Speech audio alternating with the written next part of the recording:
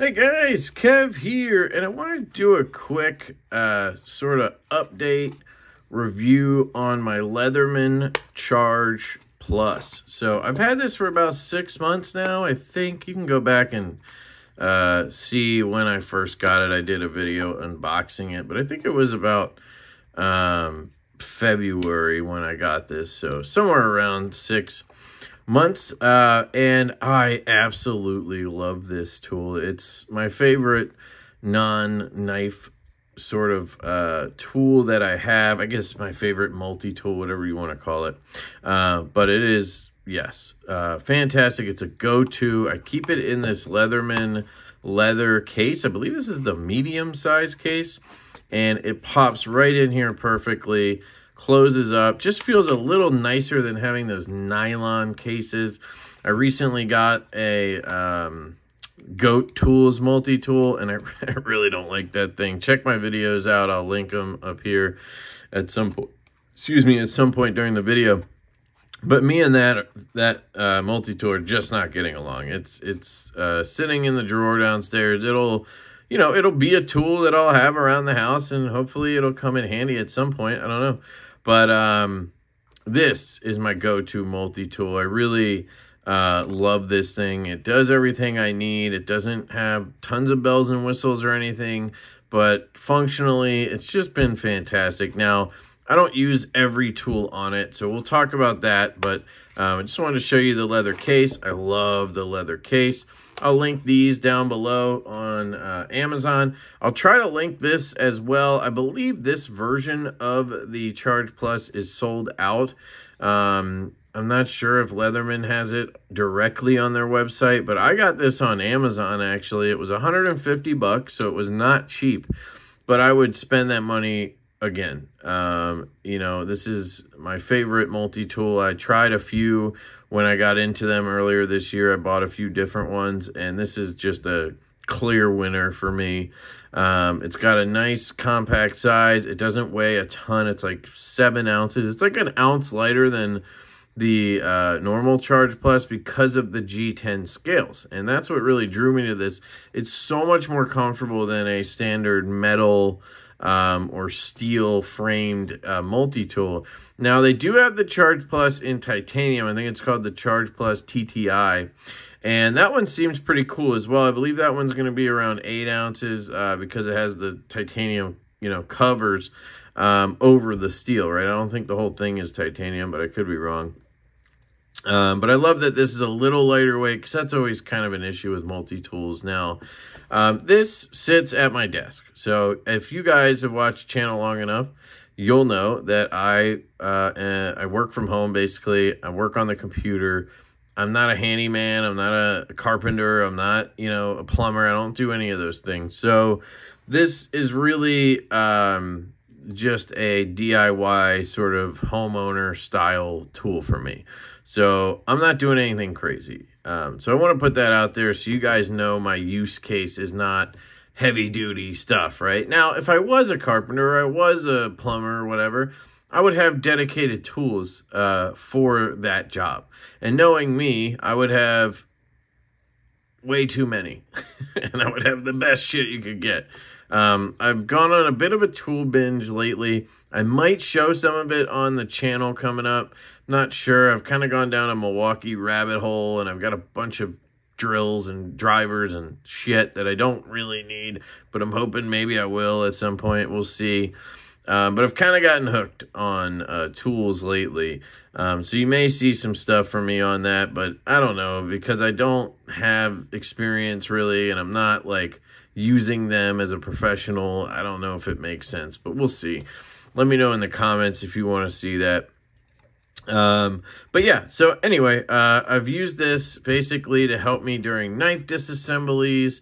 That's the majority of what it's helped me with. And then I've used it for some stuff around the house as well.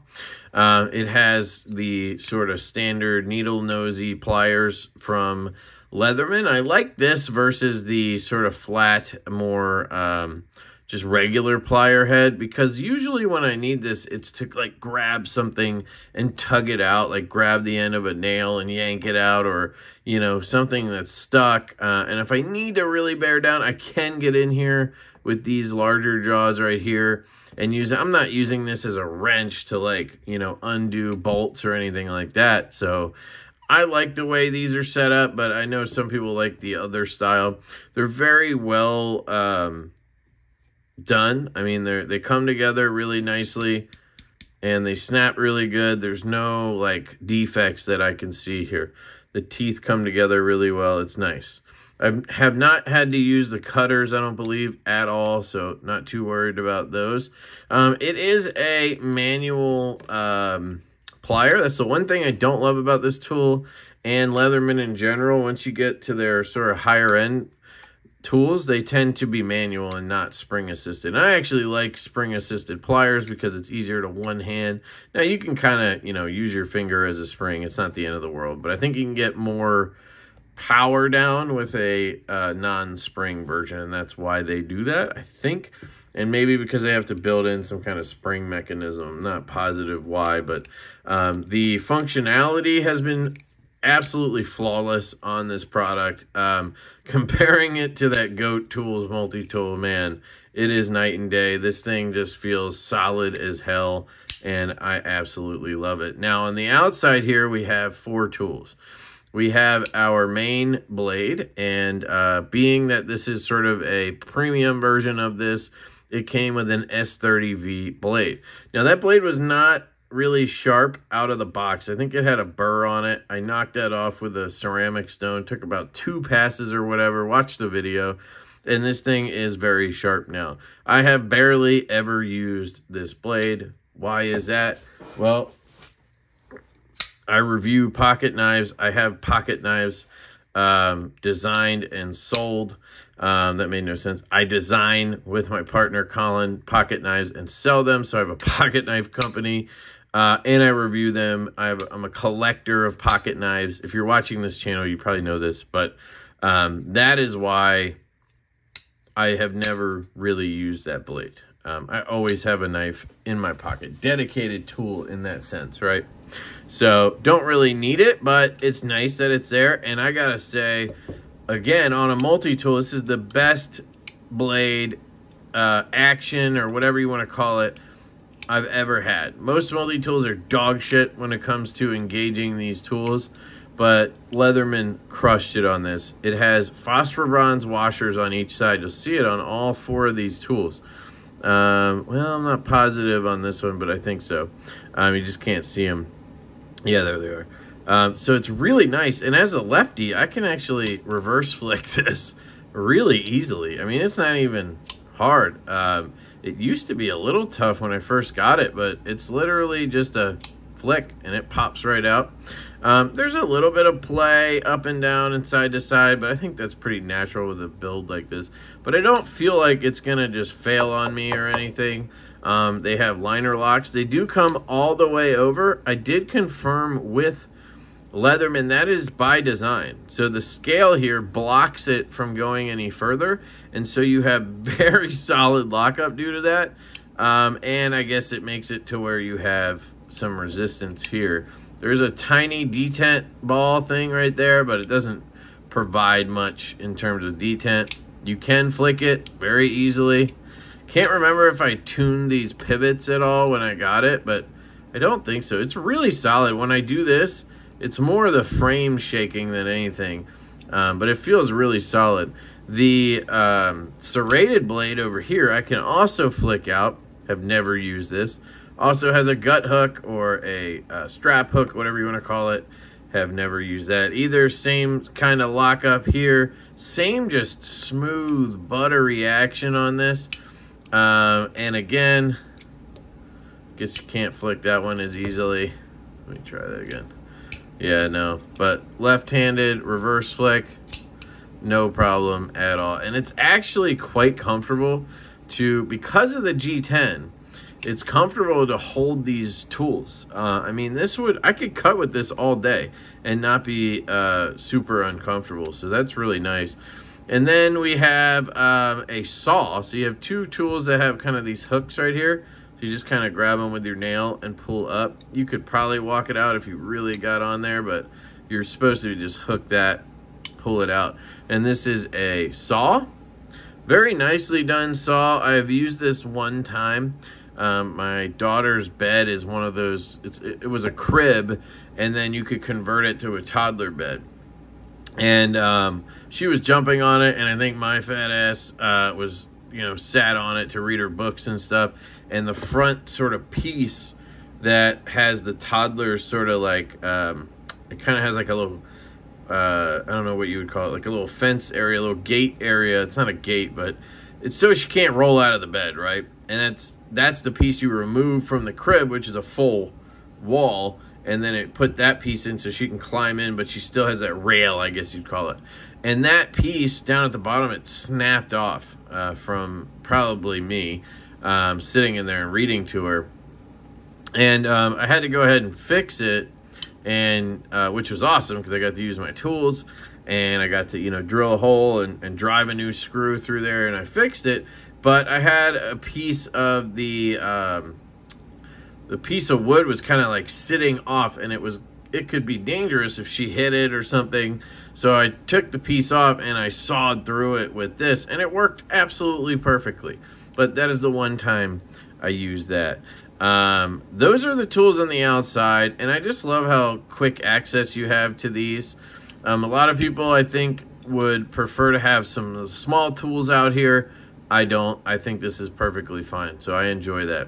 Now, for the small tools, you open it up, and you have this guy right here, sort of your can opener, and then there's obviously a ruler on both sides here, along the sides. At this point, you can just use your phone as a ruler. I don't know why you'd need that, but never used this can opener. The driver right here, I also have probably used one time.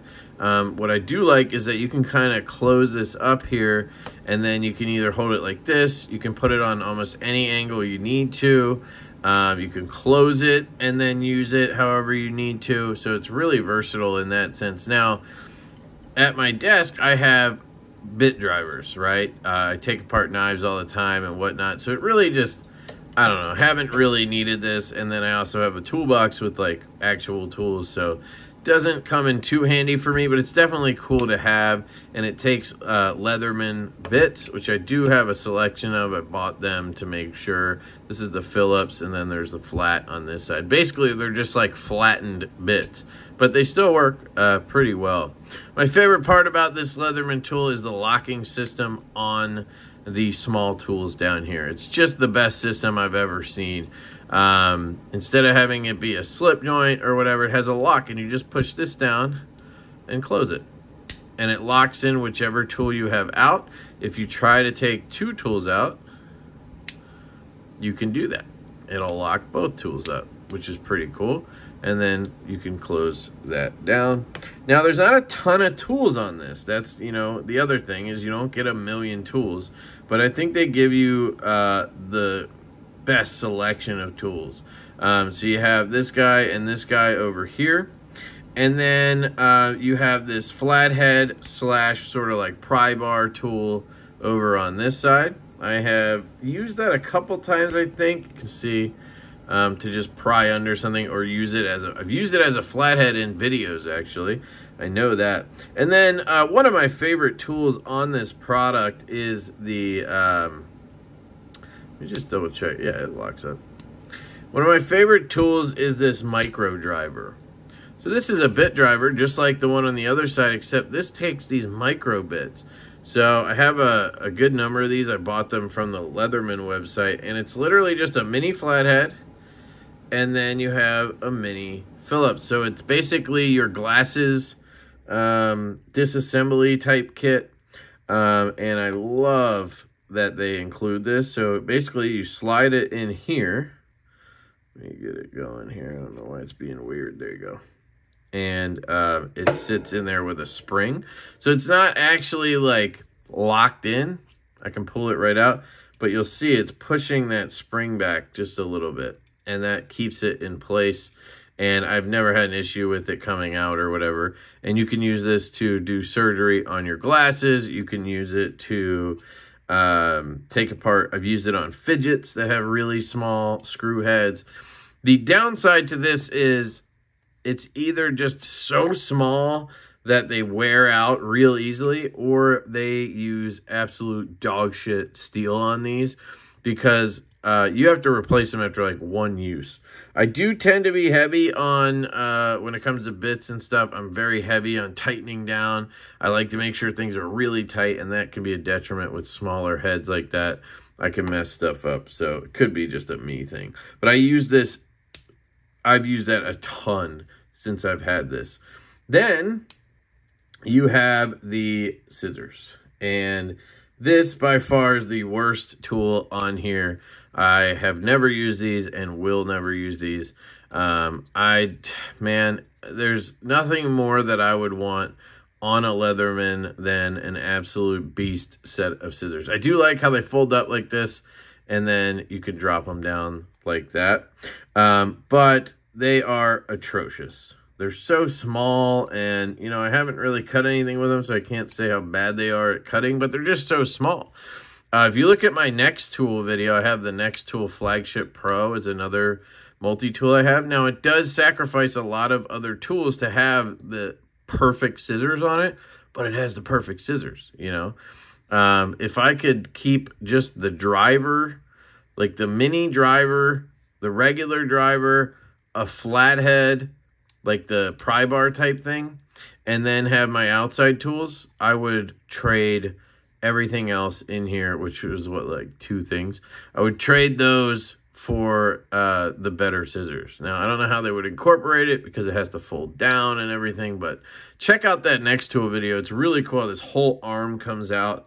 If you're looking for a multi-tool with an excellent pair of scissors, the Next Tool Flagship Pro or Mini is the way to go on that. But there you go. That's a look at my Leatherman Charge Plus. Again, I've used certain tools a lot. Oh, the file. Sorry, I didn't talk about the file. I talked about the saw. This is one of my most used tools on here. I love that I had this diamond coated file on here. Super important to me that this had the diamond coating. I just used it today in a video to knock down the edges on my CWF flashlight on this sort of zircuti clip on the edges here. It tends to be really sharp, and it's nice to just have a tool that I can knock, why am I talking like that? Knock these edges down on. I want to do it again because I think I scratched my kid tonight with it. Tends to happen where she'll be like rubbing up against my leg or whatever, climbing on me or something. That sounded wrong. Climbing on me or whatever. And then she'll scratch herself. And, you know, it's a little annoying that that can happen with my flashlight clip. So it's just nice to have this file here. I should just use the rough side for a second. See, sometimes it just feels too rough, but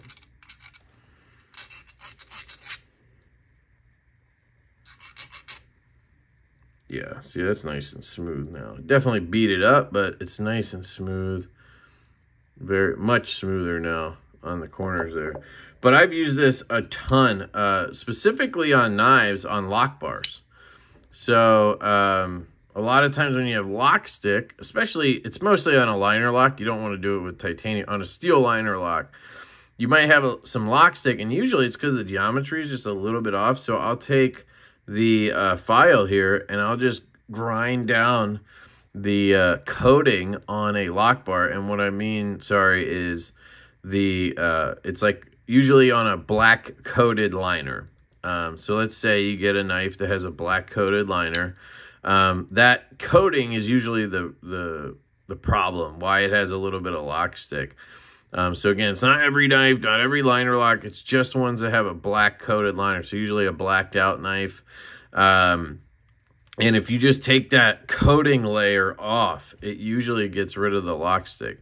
And that'll happen naturally if you just keep carrying that knife and flicking it and using it. It'll usually break in, and that coating will sort of just wear off, and then you'll get the smoother lockup. But I like to kind of push that along by just taking the file and filing that off. I don't recommend people start, you know, messing with their lockup on a knife willy-nilly, but I usually risk it. I'm not too worried about it. If it's a steel liner, like, that's usually not a super expensive knife. And it usually works. I mean, it almost always makes it better. Now, you don't ever want to do that on titanium because you're going to rub off the carbonizing, and then you're going to have worse lock stick. So just make sure you know what you're doing, and probably just don't do that off of my recommendation. But anyway, the file comes in handy a lot. I've used the file a bunch since I've had it. I didn't know how much I actually needed it until I got this tool and had it available to me. So between the pliers, the file, and the little micro driver, I'd say I use this quite often, but it's not like every single day or whatever. I probably use it a couple times a month for stuff like that, and then occasionally around the house. So, you know, I probably could have gotten away with a Leatherman Wave or something more affordable to have around. But you guys know me, I like to be a little bougie, and that G10 just really spoke to me. So I went with this one, and I do not regret it. It's one of my favorite purchases this year, is this Leatherman Charge Plus. So I hope that gives you a little idea of what I think about the Charge Plus that I've had now for 6 months. And maybe I'll try to do another follow-up later down the line. But let me know what your favorite Leatherman tool is, or your favorite multi-tool is. Which one do you reach for the most, and why? And yeah, I love you guys. I'll try to link what I can down below on this, the case for sure, and I'll link the different Charge Pluses that I can find. I just don't know if this one in particular is available, because it was actually an exclusive to REI, or it was an exclusive to some store. I don't know why they were later available from Leatherman through Amazon, but I got one, and I'm stoked that I did, because it's my favorite finish I've ever had on a multi-tool. I hate that heavy steel feeling. When you're trying to use a blade or a file or something, having this comfortable grip is really nice. So anyway, I'll shut up. I love you guys. Hope you have an absolutely fantastic day, and I will catch you later.